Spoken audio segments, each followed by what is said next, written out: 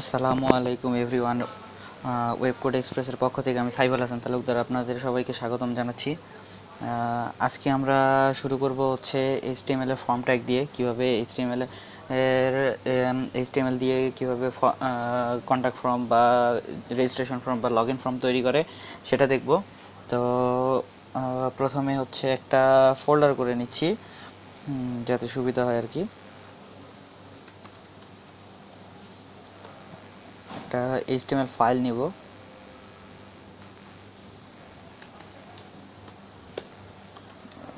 অবশ্যই extension HTML দিতে হবে। এটাকে আমি নোটপ্যাড প্লাস প্লাসে ওপেন করতেছি। এখন হচ্ছে আমরা এইচটিএমএল এর স্ট্রাকচারটা দাঁড় করাবো।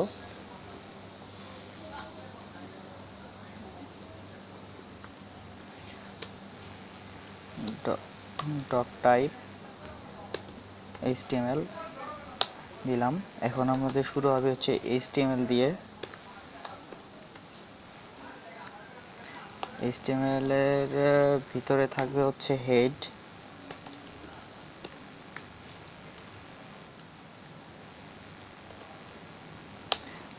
হেডের ভিতরে থাকবে হচ্ছে টাইটেল,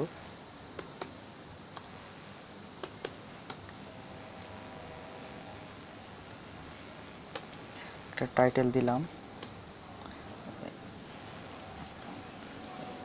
HTML ফর্ম ট্যাগ, ঠিক আছে, একটা টাইটেল দিয়ে দিলাম। এরপরে হেডের পরে থাকবে হচ্ছে আমাদের বডি।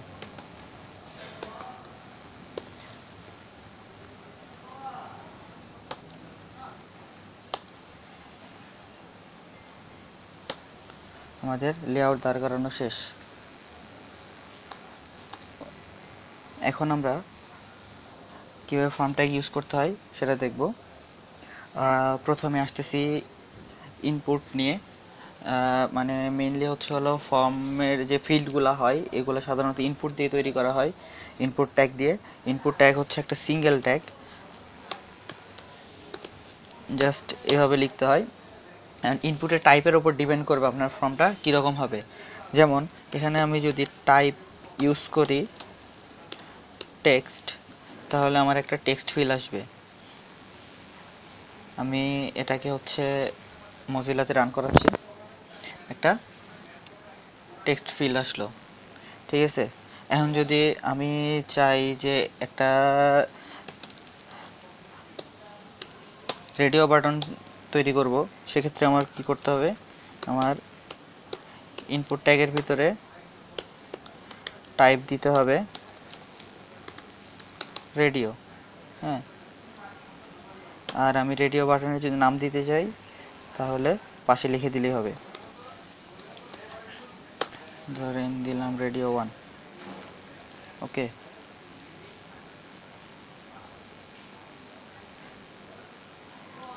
যদি আমি পেজটাকে রিলোড দিই তাহলে আমার একটা রেডিও বাটন চলে আসবে, ঠিক আছে। এখন রেডিও বাটন সাধারণত একটা থাকে না, কয়েকটা একসঙ্গে থাকে। আমি যদি আরেকটা রেডিও বাটন নিই, ধরেন দিলাম এটা 2, একটা ব্রেক দিয়ে দিই যাতে নিচে নিচে আসে, দেখতে ভালো লাগবে, ওকে। দুইটা আসলো। দেখেন এখানে একটা মিস্টেক আছে যে রেডিও বাটন যে কোনো মানে অপশনাল ক্ষেত্রে তৈরি করা হয়, এটা অথবা এটা, মানে চারটা অপশন থাকলে যে কোনো একটা যাতে দেয়া যায় সেই জন্য ইউজ করা হয় রেডিও বাটন। তো এখন এখানে যদি আমি হচ্ছে এই দুইটাতে ক্লিক করতেছি, আমার দুইটাই আসছে। আমি জিনিসটাকে রিফ্রেশ করি, দেখেন একটাতে ক্লিক করলাম, একটাতে ক্লিক করলাম, দুইটাতেই কাজ করতেছে। সেক্ষেত্রে আমার কি করতে হবে, সেক্ষেত্রে আমার এখানে নেম দিতে হবে। নেম দিলাম রেডিও, সেকেন্ডটাতেও নেম দিব। এখন দেখেন যদি এটা আবার রিলোড দিই, এখন যে কোনো একটা কাজ করবে। এটা অবশ্যই খেয়াল রাখতে হবে যে রেডিওর মানে আপনার যে কয়টা অপশন থাকবে রেডিও বাটনে প্রত্যেকটারই নেম সেম হতে হবে, তাহলেই তারা হচ্ছে হলো যে কোনো একটা কাজ করবে, বাকিগুলো কাজ করবে না। আপনি যে অপশনটা ক্লিক করবেন সেটা কাজ করবে। আচ্ছা, রেডিও বাটন গেল। এখন দেখা যায় বিভিন্ন লগ ইন পেজের ক্ষেত্রে একটা চেকবক্স ইউজ করা হয়। সেক্ষেত্রে কি করা হয়, যেমন রিমেম্বার মি বা log in with this mail, এরকম কিছু দেওয়া থাকে। সেগুলো কিভাবে তৈরি করা হয়, সেক্ষেত্রে ইনপুটের টাইপ হবে আমার টাইপ ইকুয়ালস টু, আমার টাইপ দিতে হবে চেক।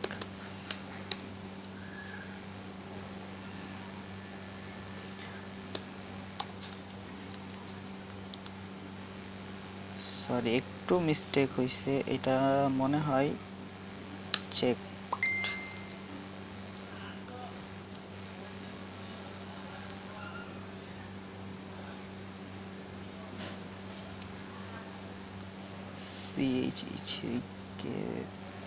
চেকবক্স। ওকে, তাহলে এখানে সাধারণত এরকম টেক্সট দেয়া থাকে যে পাশে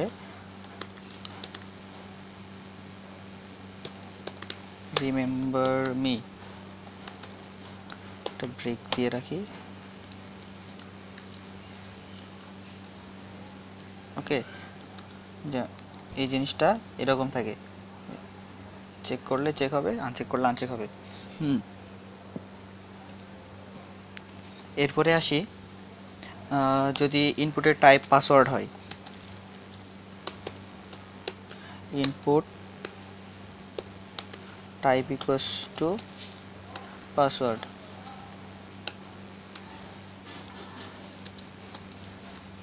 ঠিক আছে, ইনপুটের টাইপ যদি পাসওয়ার্ড হয় তাহলে আমরা যখন লিখব তখন পাসওয়ার্ড আকারে আসবে, আবার এটা দেখেন নর্মালি টেক্সট হিসেবে আসবে। ঠিক আছে, এরপরে আসি হচ্ছে, যদি মেসেজ বক্স যেগুলো থাকে সেগুলোর ক্ষেত্রে কি ইউজ করা হয়, সেক্ষেত্রে ইউজ করা হয় টেক্সট এরিয়া।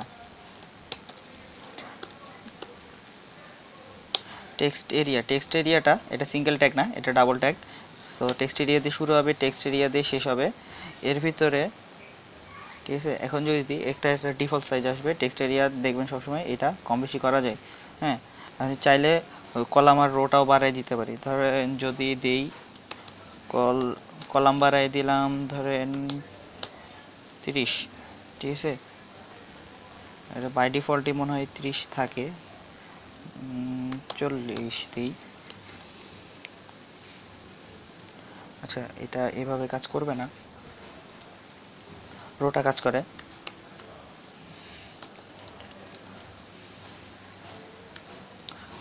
রোজ দিলাম হচ্ছে 6, 6টা রো নিবে। ঠিক আছে, এটা বড় হয়ে গেছে, এভাবে কাজ করে। আর কলাম যদি বাড়াইতে চাই তাহলে একটু ভুল হয়েছিল, আগে কলাম হবে না, এস কলাম দিলাম ধরেন 40। ওকে, তাহলে এটা এইদিকে বড় হয়ে যাবে। এই হচ্ছে হলো টেক্সট এরিয়া। এখন আসি, যদি সাবমিট বাটনের ক্ষেত্রে এই ফর্মটা তো হচ্ছে ফর্ম ফিল আপ করে হচ্ছে কোথাও ডাটাটা যাবে, সেক্ষেত্রে কি লাগবে, আমার একটা সাবমিট বাটন লাগবে। তো আমরা এটা ইনপুট দিয়েও করতে পারি, input type equals to submit. এটার অবশ্যই ভ্যালু দিতে হবে, আমার ভ্যালু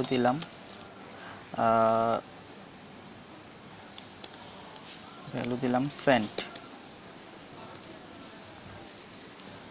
ওকে, চলে আসলো। এটা আমরা আরেকটা দিয়েও করতে পারি, সেটা হচ্ছে বাটন।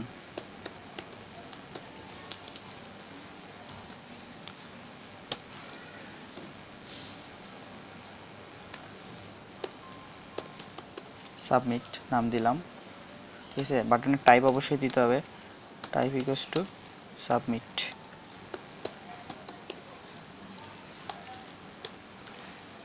ওকে, এটা আমরা বাটন দিয়েও করতে পারি।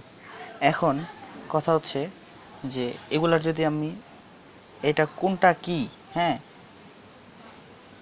এগুলা কোনটা কি জিনিস এটা কিন্তু আমরা বলতে পারছি না, সেজন্য কি এটার একটা একটা করে নাম দেওয়া উচিত, যে এখানে পাশে লেখা থাকবে যে কোনটা কি কি, সেক্ষেত্রে আমরা যাতে বুঝতে পারবো সেই হিসেবে ই করে, সেক্ষেত্রে ইউজ করা হয় হচ্ছে লেবেল।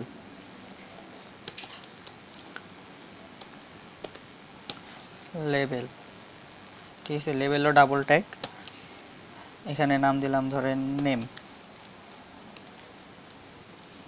ঠিক আছে, পাশে নেম চলে আসলো। সেম জিনিসটাই কপি করে নিলাম রেডিও বাটনের ক্ষেত্রে, এখানে দিলাম চয়েস,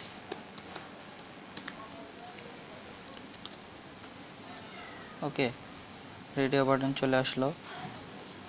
আবার এখানে পাসওয়ার্ড, আমরা কিন্তু চাইলে নাম, এই জিনিসটা এখানে নাম দিয়ে এর ভিতরেও দিতে পারি, এই পাশে নাম না দিয়ে এর টেক্সট বক্সের ভিতরে নাম দিতে হবে, সেক্ষেত্রে আমাদের কি ইউজ করতে হবে, সেক্ষেত্রে আমাদের ইউজ করতে হবে হচ্ছে প্লেস হোল্ডার।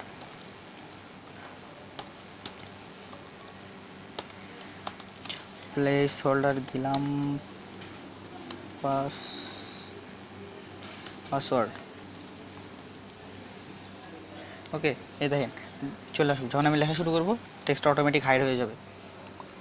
হ্যাঁ, এখন আমার এই ফর্মের ডাটাটা কিভাবে যাবে, এটা তো এখন একটা ফর্ম হলো, হ্যাঁ, তো এইচটিএমএল এর ক্ষেত্রে এই ফর্মের ভিতরে যা ডাটা থাকে এই টোটালটা একটা ফর্ম ট্যাগের ভিতরে নিতে হয়।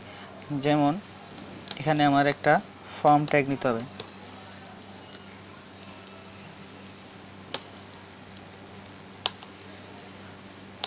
এই ফর্ম ট্যাগের ভিতরে আমি হচ্ছে হলো এই টোটাল ডাটাটা পেস্ট করে দিলাম, ঠিক আছে। এখন এখন আমার এটা কোডিং কাজ করার জন্য রেডি, যখন পিএইচপিতে নিয়ে ভ্যালিড করা হবে তখন ভ্যালিডের জন্য কাজ করবে। সেক্ষেত্রে আমার আরও দুইটা অ্যাট্রিবিউট লাগবে, সেই অ্যাট্রিবিউট দুইটা হচ্ছে, একটা হচ্ছে অ্যাকশান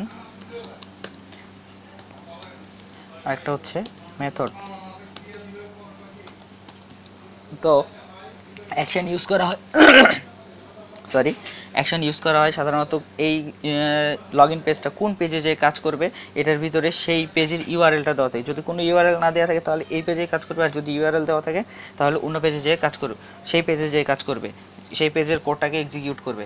আবার মেথডটা ইউজ করা হয়, মেথড সাধারণত দুই ধরনের মেথড ইউজ করা হয়, একটা হচ্ছে হলো গেট আর একটা পোস্ট, যে যদি কম ডাটা হয়, যেমন একটা বা দুইটা ফর্মের হচ্ছে একটা বা দুইটা হচ্ছে হলো ইনপুট টাইপ থাকে, সেক্ষেত্রে গেট ইউজ করা হয়। গেটের ডাটাগুলো সিকিউরড না, কারণ আপনি যখন গেট ইউজ করবেন, ধরেন দিলাম গেট, ঠিক আছে, গেট ইউজ করলে দেখা যাবে যখন ফর্মের ডাটাটা যাবে, ঠিক আছে, আমি এখানে কিছু একটা লিখলাম, এখানে কিছু একটা লিখলাম, লিখে যখন আমি সেন্ডে দিব, হ্যাঁ, বা তখন হচ্ছে হলো যখন ইতে নিব তখন এখানে সব ডাটাগুলো শো করবে, প্রত্যেকটা ডাটাই শো করবে আমার। তো এই জন্য গেটটাকে সিকিউর ধরা হয় না, সিকিউর না, এই জন্য গেটটা ইউজ করা হয় না, মানে সব ক্ষেত্রে ইউজ করা হয় না, কিছু কিছু ক্ষেত্রে ইউজ করা হয়। যেমন এই যে রেডিও বাটনটা অন, এরকম সবকটা ডাটাই চলে আসবে যখন পিএইচপিতে নেওয়া হবে। তো সেক্ষেত্রে ইউজ করা হয় পোস্ট, পোস্টের ডাটাগুলো অ্যারে আকারে যায়। যখন আমরা পিএইচপি করব তখন আমরা এই জিনিসগুলো নিয়ে ডিটেলস আলোচনা করব। তখন পোস্টের ডাটাগুলো হচ্ছে হলো ইতে যায়, তখন আর এই জিনিসগুলো আর মানে কোনো ডাটাই আর সামনে আসে না, সব অ্যারে আকারে ভিতরে হচ্ছে এনক্রিপ্ট হয়ে ট্রান্সফার হয়। তো আজকে এতটুকুই ছিল আমাদের ফর্ম ট্যাগ সম্পর্কে। আপনাদের যদি কোনো কিছু জানার দরকার হয় আরও কিছু, তাহলে অবশ্যই কমেন্ট সেকশনে কমেন্ট করবেন। আর আপনাদের যদি অন্য কোনো বিষয়ে কোশ্চেন থাকে করতে পারেন, কোনো সমস্যা নেই, যে কোনো বিষয়ে যে কোনো টপিক এই রিলেটেড যে কোনো টপিক নিয়ে কোশ্চেন করতে পারেন, আমরা অ্যান্সার দেওয়ার চেষ্টা করব। তো ধন্যবাদ সবাইকে, সাবস্ক্রাইব করতে ভুলবেন না।